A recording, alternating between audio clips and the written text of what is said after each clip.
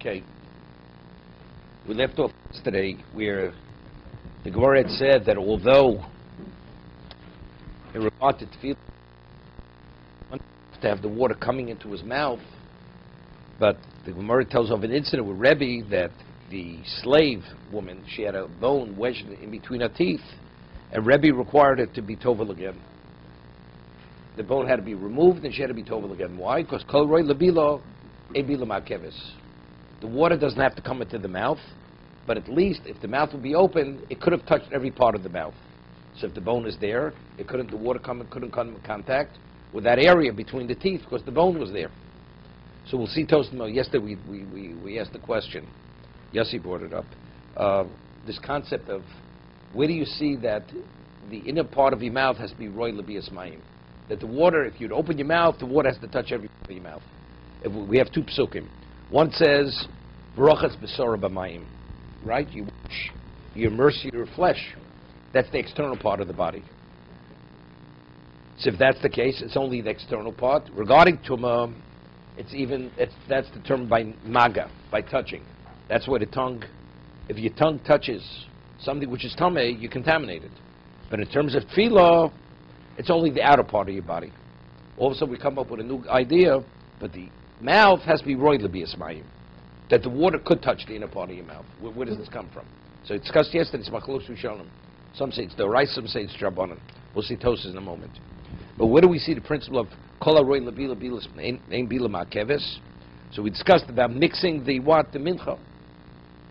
That if the vessel is large enough, you can mix the mincha, you can mix the flour and the oil. Even if you don't, it's valid, the mincha. But however, if it's the person accepted upon himself beyond the capacity of any kli, and you couldn't mix it, then it's not valid. It has to be mixable. So the Rishonim ask, but why? If the Torah says it has to be mixed, the Torah says no. It doesn't say it has to be mixed. It says ubolal, and he shall mix it. If it's expressed b'loshen tzivoy, you must mix it. So, right? So then, if you don't mix it, it's not a valid korban. Right? You say a korban, if you slaughter it, well, it's roy l'shchita. You say kol roy lebila and bila ma'keves. Torah says v'shochat. You must slaughter it. So if you must slaughter, it's not slaughtered. It's not under no circumstance would it be a valid korban. Over here, it doesn't say yivlo. It says ubolal, and he shall.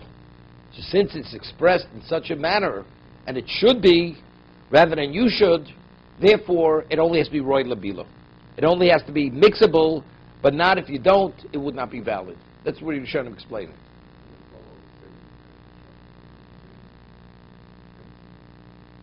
No.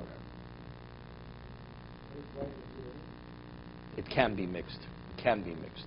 Can be mixed. We'll see toast in a moment. There's a toast over here on the base.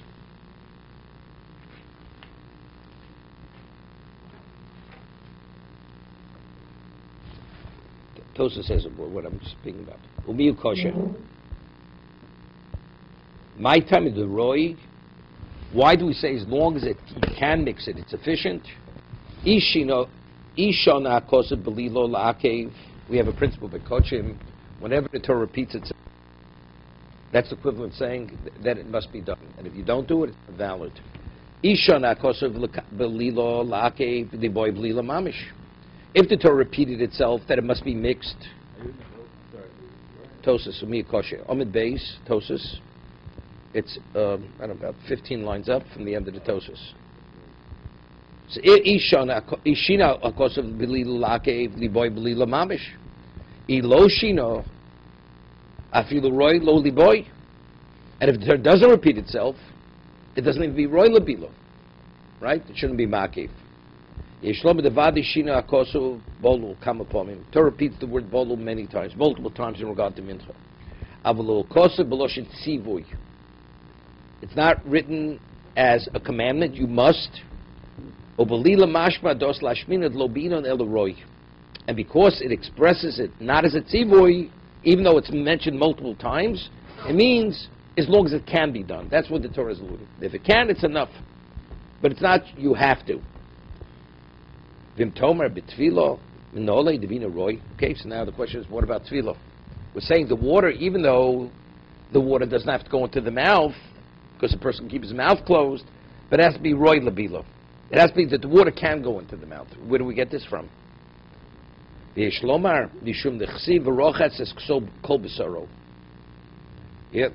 the Torah says you must immerse all your flesh. What's the connotation of all your flesh? The masha afilu beis hastorim.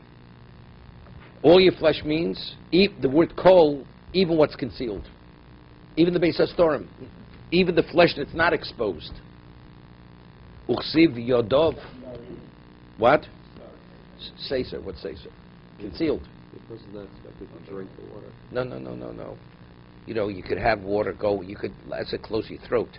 We're not talking about it could go in. That's what I'm saying. If you're talking about the star, it's your tongue. Where would you draw that line?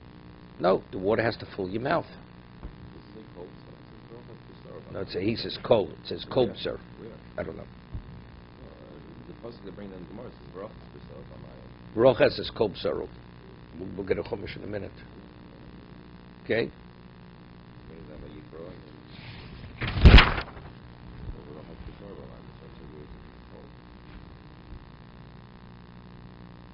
Okay, you have the regular Gemara. The Oslo Hadar brings the psukim on the side.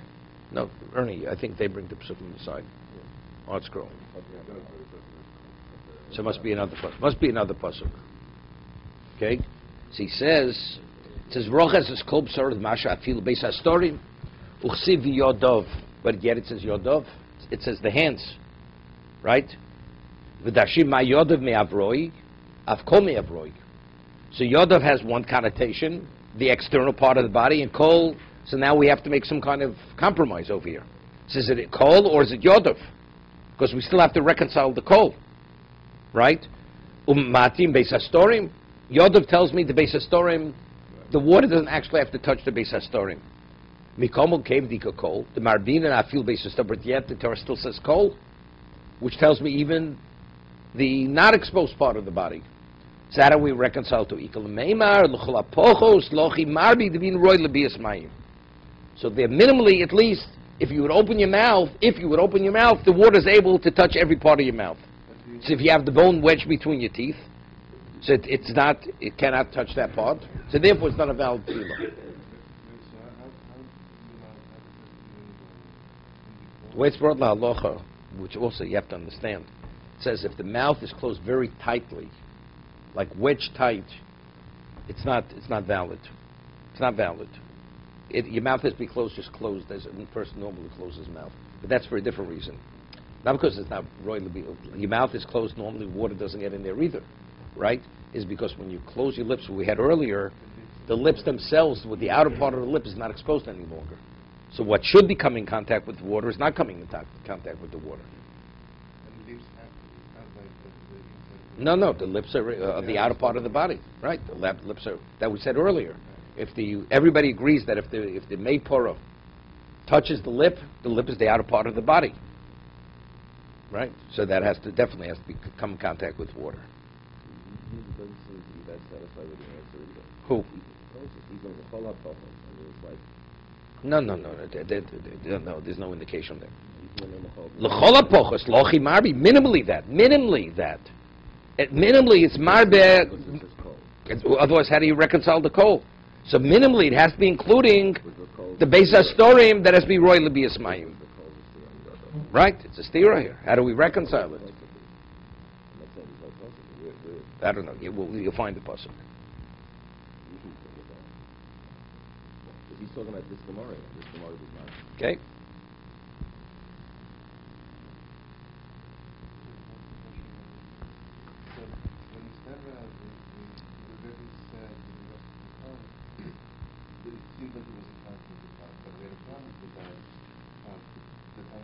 No, so even Menazir agrees to tongue.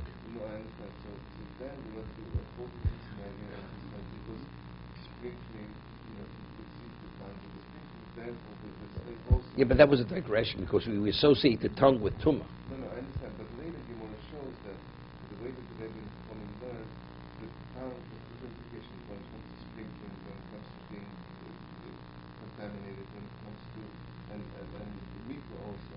So how do we use that to prove that the Rebbe calls. We're not using no, we're not using proof. We're not using proof for that. We're just saying that was like a little bit of a digression over there. Okay, now the Gemara. Sorry, but it's still showing that Rebbe holds that it is considered a... Rebbe says explicitly. Rebbe says castration. Really, Rebbe should go after Ben Azai. Ben Azai says even the tongue is a basis for emancipation. Correct. Rebbe says sirus. Correct. In addition to the 24 in the tongue, even castration. Right. But Although it's covered. so the question is, why not the tongue, according to Rebbe? But Rebbe is agreeable to the tongue. He is agreeable to the tongue. He is agreeable to the tongue. Right, but He is agreeable to the tongue. If the master causes the slave to lose his tongue, he's freed. He's emancipated. Okay? So nothing more says ketanoi. This issue over here, whether you castrate a slave, whether that's a base of emancipation or not, it's machlos tanoim. So we said earlier, if it's the gid, right, the organ itself, that's avish begolik. Here it's the testicles which are covered by the scrotum. Is that called mechusa? Is that not mechusa? Although you can see them from the outside.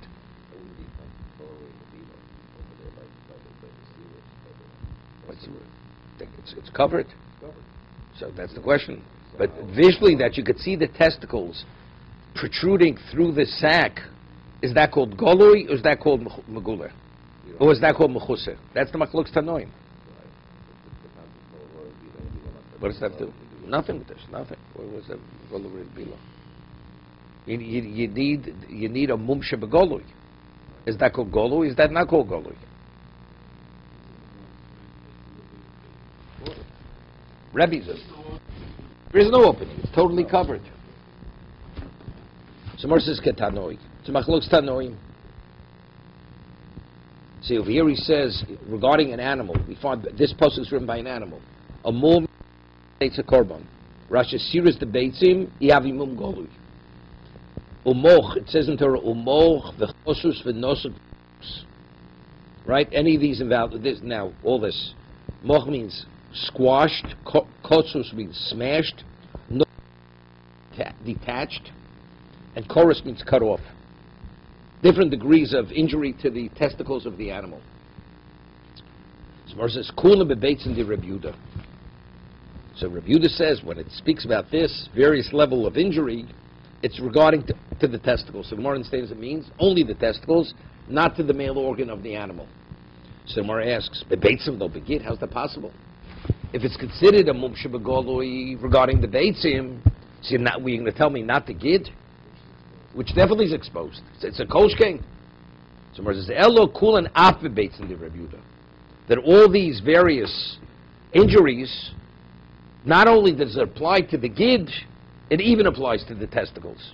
Different degrees of injury. Gid is the penis. It's the male organ. That's the gid. Rebbe Lezer ben Yaakov Omer kulam begid. Rebbe Lezer says, I disagree.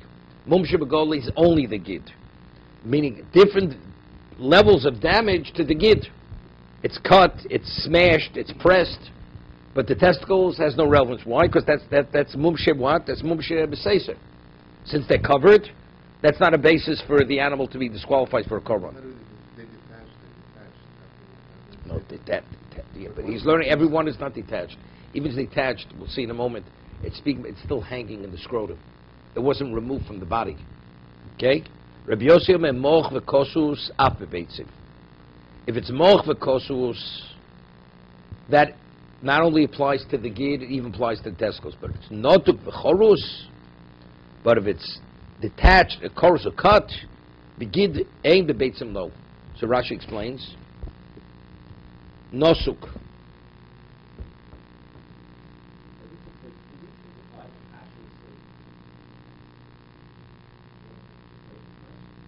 It's not a treifa. Not too much treifa. The animal's not a treifa for this.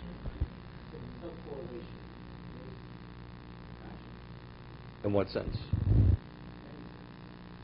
You're asking a question. It's not clear what you're asking. It's not trade. It's not trade. Okay. Meaning, if an animal was castrated, is a kosher animal. Could you shecht it and eat the animal? Right? It's still kosher. For a korban, it can't be brought as a korban.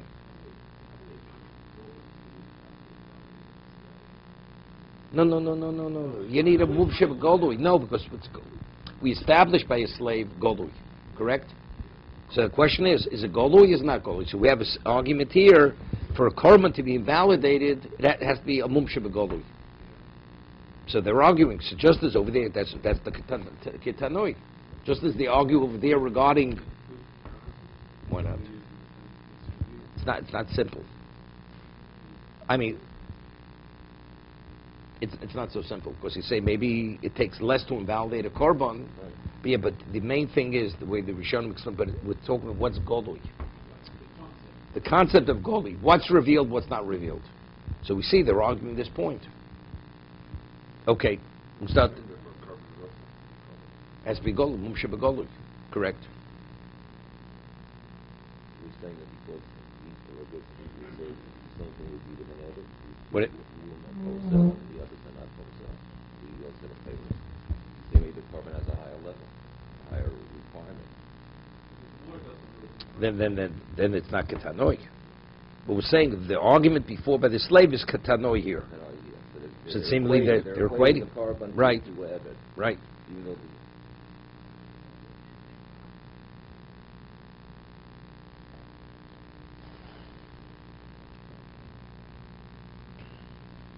It's interesting. The Gemara says in Bechoros, all the movement in an animal are movement for a kohen to disqualify a kohen. Right? The same, what's considered an animal to be blemished, kohen has those blemishes, he's disqualified as a kohen. No, whatever is similar to this. So there's a famous. So the Gemara says, what about if a kohen loses a tooth? Tooth. So over there, the Gemara differentiates between a back molar and a regular tooth. What? If it's golui or not, like if the tooth is in the back, you can't see it. But if it's in the front, the teeth are in the front, you're able to see the teeth. So there's a story, Rameir Simcha from Dvinsk was a Kohen. Rameir Simcha Kohen from Dvinsk. So he once had a tooth problem. And he wasn't, he was concerned. And there was a question of a tooth extraction. So, but he'd be a Balmum, and because he believed the Mary Barabes HaMikdash, he's not be qualified to officiate. So they didn't allow him to extract the tooth. He suffered with the tooth, not to have it. It's similar. It's similar to the story of Moshe Feinstein, when he had his pacemaker put in. Moshe Feinstein. So before he had it done, he wanted to know exactly how the procedure is done. So they asked him, what difference does it make? He says, look, he believed Moshe, that if Mashiach comes, he's qualified to be a member of the Sanhedrin. As humble as he was, Moshe, he knew who he was. He believed he would be qualified to sit on the Sanhedrin, and the halacha is a Balmum is not qualified to sit on the Sanhedrin. So he wanted to know exactly how it's going to be implanted in his chest, in his heart, the pacemaker, whether he's going to be a Balmum or not a Balmum. That's the question. Meaning, if he had no choice, of course he'd put it in. But if it could be done one of different ways, whether he will be a Balmum or not, he didn't want to become a Balmum.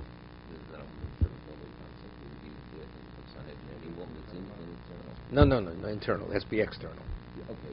So good, see, that's why he wanted to know the procedure. That's not where the pacemaker is. What does it take to put the pacemaker in? How much damage do they have to do to the body to get the pacemaker into the chest? Scar's nothing. Yeah, good. So everything good. That was his concern.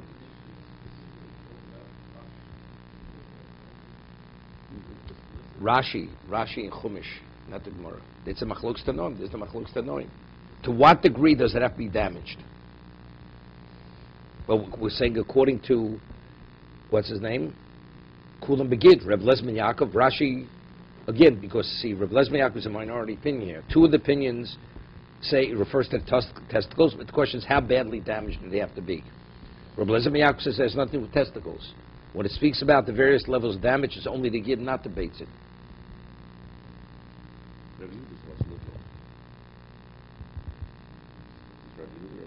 Yeah.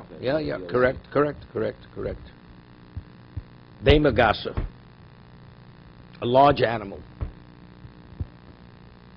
Nikvis b'mesiro. V'adaka b'agbo divrei meir. If you have, let's say, a cow, how do you acquire a cow? Mesira and Mesiro. So Rashi says, what's Mesiro? Either you give over the reins, the seller takes the reins and puts it in the hands of the buyer, or the seller takes the mane of the animal and puts the mane into the hand of the buyer. Rashi says, Ba'afsar or Basaro. The afsar is the rein. The rein, you know what the reins are. He has to actually be involved in transferring by taking the reins and putting it in the hand of the buyer, or take the mane and give it over to the buyer. We'll see. Tosas argues. Same thing. It's either but it's the giving of the seller to the buyer. The seller has to be involved in the transaction directly. It's not enough to say take the mane or take the reins. Tosas argues. We're not talking about Mashiach. Mashiach is you actually pull. That's the buyer. Okay, but Mesira, the word limso. What does the word limso mean? To give over. So Rashi learns it literally. You have to give it over. Tosas doesn't have a problem with Rashi. Ketanya leil ketzad Mesiro av Mashiach lo makanyo. Gemara doesn't discuss it, but the mission it seems to be Mashiach would not be a means of acquisition, even for the large animal. Dein darka bekach lo lich lefonov. Because it's not the way, the town of the Mishnah is not the way to lead it before him. But the small animal, a sheep or a goat, that's dako, is bagbo, you lift it. Like you lift an object, you lift the smaller animal. So are each one of these methods equal in status? I mean, is one better than the other? In other words, is one of these Mashiach, Masira, or Hadbo. No, there's no Mashiach. The Mishnah does not discuss Mashiach. According to the Mishnah, Mashiach is not valid. those are the three ways of keeping, right? Yeah, I know, but with our Tana doesn't discuss Mashiach. Rashi says Masira and not Mashiach. Mashiach would not work. Would not work. What? Yeah, but we'll see. Tosas learns Masira is also. Masira is the seller is not involved. He tells him take the reins or take the mane of the animal. I guess my question is, why would we ever consider lifting up a large animal? Is it because lifting is more preferable than zero? Well, lifting is really taking possession, right? That's physically taking possession of the animal. So it's still No, you're not taking possession of so the you're animal. saying, so you're saying that Hadbah is preferable? No, but it doesn't. Hadbah on a large animal is not going to work I understand, but because people don't lift large animals. I understand, but you're saying Hadbah is more preferable. Is it right? It doesn't work. The way that Rashi is saying it, that doesn't mean one's not more preferable than the other. It's just what people do. Based on what people do, that will determine whether it's an acquisition or not. So better is lifting. Right. Better. It's just I mean, what do the people Gemara do? says above What do Mitzvah people do? that if you come within That's what Daled you do. Amos of a Mitzvah, you acquire it. What about a person goes and falls on the Mitzvah? Just drapes his body over the object. Says you're not going because there's no such thing as kinyan by draping yourself over the body. So the Gemara says, but he's within Daled Amos. Gemara says, but that he did that action was an indication he wants to acquire it only that way, not with Daled Amos. Okay, but you say he's lying on it. There's no such kinyan. There's no such kinyan as draping your body over an object. No. He says the Tana holds av Mashiach look dein darkot paklo licha the fun of. Because the way it's done, when a seller sells something to a buyer, it's either giving over the reins with a large animal or giving over its mane. It's not the way. It's not done that way.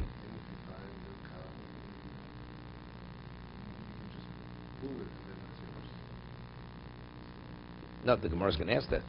Maybe you have to have it. No, maybe you have to bring it into your chotzer. Mashiach will not be. If it's not the way to be done, Mashiach will not work. The Masira is less of an act, it's still more effective. Masira, you just... No, the way Rashi's learned Masira is the seller is involved in the act. Mashiach, the seller is not involved. Not involved. I mean, Tosas, we'll see Tosas. Tosas learns Mashiach, even Masira, the seller does not be involved. He has to just give the order.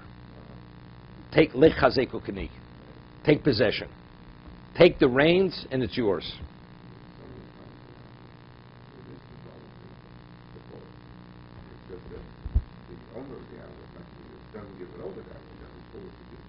required. But if it's not It's only considered, one person, what if else is- acquisition normally doesn't mean pulling it, so then you're not, even when you find something. Maybe you have to pull it and bring it into your domain to be kohen. Bring it into your No chotzer. one did give it to So I'm saying, so maybe you have to bring it into your chotzer. Or you have takonas dalar amos. If it's tzidushus or rab mesimta, you kohen. I'm the Gemara to talk about all this. We'll see. So that's Dibur Reb Meir Reb Eliezer. Chacham omrim beima dako nikas b'meshicha.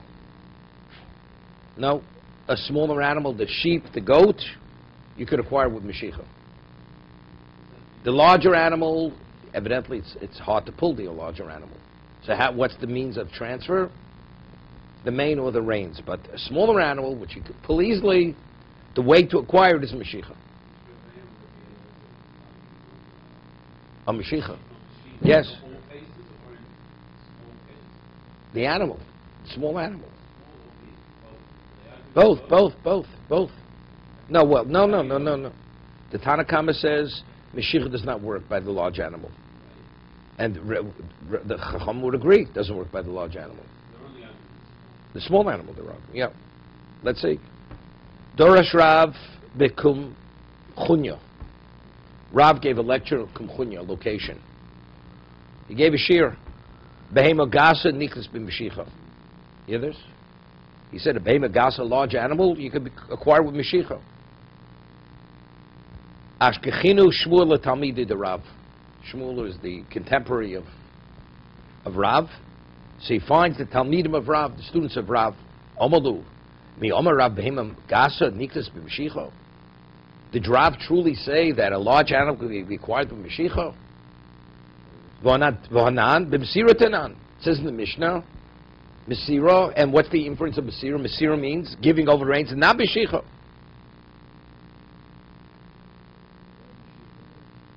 Pulling. Right?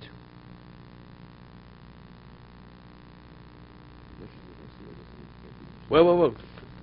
What? Firstly, the way Rashi said, no. Mesira means mesira, not meshicha. Rashi says, the Mishnah. Right? So, I mean, that's the way the Mishnah is understood to mean. Okay, one second. Listen, okay? Listen to what the Gemara is saying. So he lectured, so Shmuel says, but it says in the Mishnah, Miyama Rav behema gasniks b'shichman and Mesira tenan. Rav nami Mesira Omar and Rav Hayirogel Omer. He says, and Rav himself usually also held it's Mesira. Hoda Bey Me'ahi.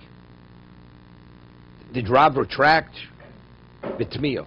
Did Rav retract from what he usually says? That he's saying Meshicha and not Mesira? He's asking from the Mishnah. The Mishnah seems to say differently.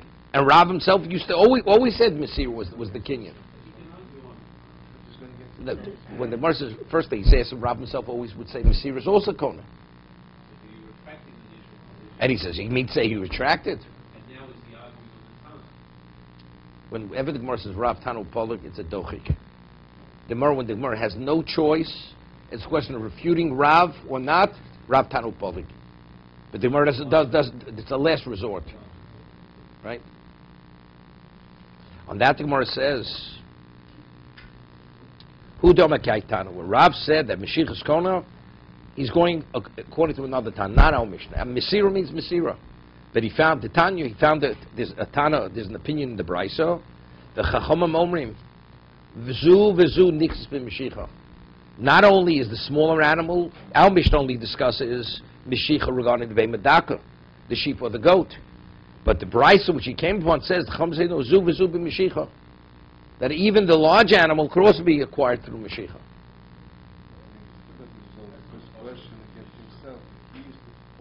No, when he said Mesira didn't mean only. Mesira doesn't only mean Mesira. If you say Meshicha means Meshicha, not Mesira is one thing. But he himself said Mesira. And our Mishnah says Mesira means Mesira, not Meshicha. So the answer is no. He found the Tana who said Meshicha. No. It's Mesira. He's not arguing about Mesira. Not arguing with Mesira. Zu v'zu. Hadak v'agasu chi'etana sfirili l'rav. Reb Shimon Omer Zuv Zub Hagbo. Okay, Reb Shimon says, could you imagine that just as the smaller animals through lifting, the large animals through lifting. How do you lift the large animals? 1 second. What? No. That's not Hagbo. That the Gemara says in Bab Metzia. If you find a garment and you lift a piece of cloth, it's 5 feet long. You lift one side of it, and the other half is lying on the ground. It's not Hagbo. Hagbo means you have to lift the whole item off the ground. It's only partially lifted. That's not Hagbo. So if you lift the animal a little bit, right? You jack up the front of your car. That's not Hagbo. You have to jack up the whole car. Okay? Maskul or Rav Yosef said, more ask a question. El Matapil, Reb Shimon Ma'yikne. Right? He went to the extreme. He didn't ask about a cow. You can find a person can lift a cow. What about an elephant? So how's a person going to acquire an elephant? You're right. Hagbo is not possible. Physically, it's not possible. Chalipin, the exchange, the barter. You barter it. It's Hagbo and not Mesira. Right? And not Meshicha. According to Reb Shimon. Right? We hold no. Most Metaltlin is not nickname. Rabbinically, you pay money for something, you don't acquire it. Only fixed property. That's why Chalipin is not. Chalipin, the Gemara asks. Right? They were mevatl kinyan kesef goshem yisuf chitecha b'aliyah. Right? The Gemara says. Because whatever you purchase, and then afterwards the fire breaks out, and it's still in the possession of the seller. Person, let it burn, I got my money for it. The Gemara asks, what about Chalipin? Right? So you have the same problem. First does the barter, so they should invalidate Chalipin. The Gemara says because it's muslo shchicha. Money is a prevalent means of transaction. Chalipin is not that often. You don't do that. Therefore, to go and invalidate something which is not done that often, that they don't invalidate it. But kesef, which is the usual means of transaction, so therefore they were concerned about this. Okay. So inami, b'soches makomo, right? Kin yechotzer. The one who owns the elephant, he's masking the location, part of his domain, to the buyer. So that when the elephant stands in that domain, it becomes he acquires it with kin yechotzer. No what? Kin yechotzer. Something walks into your, if something falls into your domain, it's yours. That's kin yechotzer. Right? Reb Vaeira Omar, maybe abro kelim, umenichem tachas raglov. What you do? Get 4 vessels, get 4 buckets. You have the elephant lift its foot, put it each one of the buckets. So now it's in your domain. The kli is your domain. Somewhere says shamit minot, but it's a machlokes amoroim. Sham mino kelim shelokech b'rishus boche kono. Lokech. So if you're going to learn that's the case of the elephant, because there's a machlokes with somebody else's vessels and somebody else's domain. Is it subsumed by the domain? So therefore it's not called the rishus of the one whose vessel it is? Or do we say no, the domain, the vessel, the kli, allows it to retain its identity despite of where it's located.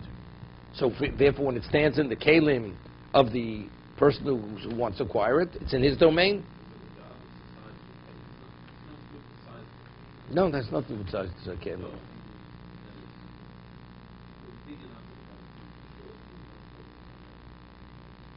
Well, it's a kli. Well, let's say you put a post in the ground, right? And you did it with rishus. You do rishus, then it's not a problem, right? But a kli, which is immovable, is subsumed. That's the question: is it subsumed by the location or not? It's machlok shushanim. Either a tefach or 3 tvachim. Everybody agrees 3 tvachim is definitely enough. No, Hagbo has to be at one time. You can't lift all 4 feet at the same time. That's not Hagbo. That's not Hagbo. You're not lifting it. Hagbo means you have to lift it.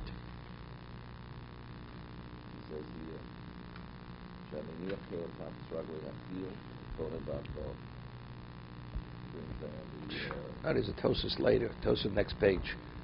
The Gemara says one thing. Chavilis moros. Says you could acquire chavilis bundles of twigs. Does it mean to say when you feed it, the elephant jumps? Or does it mean that if you make it as an elevation, it walks up the ramp and it stands on the bale of twigs.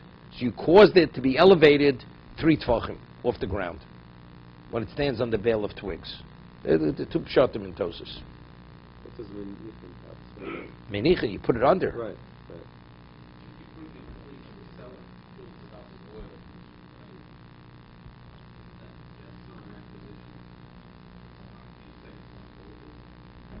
There, it's not in the domain. Domain means it's touching. No, domain means no. That's not. If he puts it on the counter, fills it up, so it will be this question. But what about when the buyer now takes the vessel with the oil? So then he definitely acquires it, right? That's hakbah. The moment he takes it off the counter. No, the vessel, the oil still belongs to the right. Right. Unless he says, we'll see Tosus. Tosus himself, we'll see Tosus. What about if he says, I want your vessel to acquire in my domain? Does the vessel acquire? There's such an opinion. We'll see Tosus next week.